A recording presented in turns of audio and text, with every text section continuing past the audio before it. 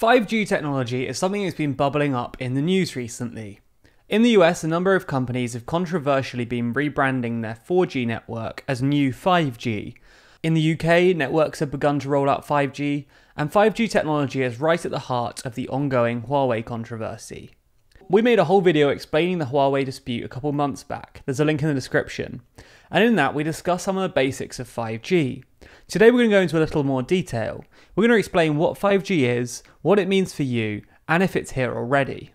Before we do that though, and I know I've done this a lot this month, but I want to shout out our Patreon page.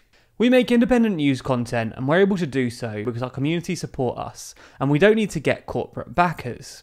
This month we're really pushing Patreon because anyone who signs up for $10 or more a month will get a free enamel pin badge. We're making 10 versions of our Countries with Shoes design, and you could get yours free of charge if you're signed up by the end of June. If you're interested, there's a link in the description. Thank you so much for your support and for helping us create more content. So, what exactly is 5G? 5G, or 5th generation, is the next generation of mobile internet connectivity. In the coming months and years, we'll begin to see 5G replace 4G, as 4G replaced 3G in 2010 and 3G began replacing 2G in 2003. Without getting too technical, 5G is all about increasing the efficiency of the use of the radio spectrum and allowing more devices to access the internet at the same time. If you're to think of it as traffic, 4G is a dual carriageway and 5G is a motorway. First generation connections only allowed voice. Second, added texting and messages. Third was characterised by the addition of video. Fourth allowed mobile gaming and streaming. And now we're at 5th. Marketing 5G could be a bit more difficult, as it's unlikely to be defined by any specific new technology. Because of that, it's often referred to as a network of networks, combining together the power of existing and future standards, including the current LTE and 4G networks we already experience. So what does this mean for your life? Well, users will be able to continue doing anything they can at the moment, but they'll be able to do it much better and faster. Mobile users should notice less delay or latency when pressing a button and seeing the effect happen on screen. Mobile videos should be near instantaneous and glitch-free.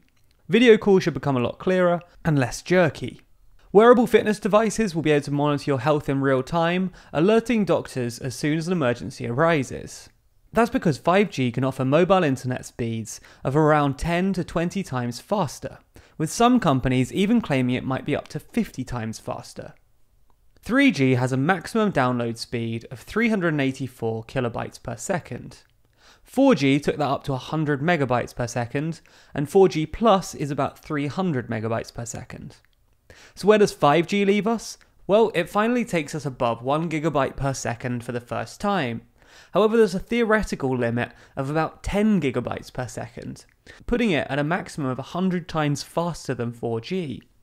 This takes the time of downloading an HD movie down from more than 24 hours to possibly as fast as 4 seconds. Despite the increase in speeds, there still might not be the same obvious jump in tech that has existed in the past. This is still an existing technology. These speeds pave the way for more complex technology, and it allows us to do some truly exciting things. For example, multiple autonomous vehicles will be able to interact with each other, like a swarm of drones working together, or driverless cars working together to prevent accidents or delays. The rollout of 5G will also be good for businesses and the economy, with a report from O2 estimating that 5G will earn the UK productivity savings of about £6 billion a year. On top of that, the UK's National Health Service will see about 1.1 million GP hours per year freed up by advancements in 5G. With companies bandying around the term 5G like there's no tomorrow, do we actually already have 5G technology in service? Well, that's a surprisingly hard question to answer. Unlike other standards like Wi-Fi, which has a fixed definition and is controlled by the Wi-Fi Alliance, 5G has no such institution, ensuring the term is used correctly. Like I mentioned up front, a few countries are hoping to have 5G up and running before 2020. Qatar claims it already has 5G services, and as I said, then there was a lot of controversy in the US about companies claiming 5G coverage. But most countries are expecting to see 5G launch in the 2020s. The UK is one of the countries where 5G rollout is already in process. Mobile network EE turned on 5G signal in 6 launch cities last week: Cardiff, Edinburgh, Belfast, Birmingham, London and Manchester. Testing of EE's network is being conducted across London, and their 5G network is between 4 to 10 times faster than their 4G network.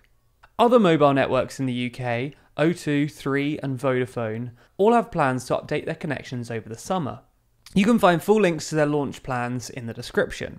A number of places across Europe are also rolling out this technology, with some availability in Switzerland, Spain, Portugal, Italy, Romania, Estonia, Poland and Finland.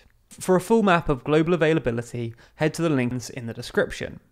Remember though, if you're hoping to upgrade to 5G on your mobile device, you'll need to upgrade your connection, and that will probably cost more.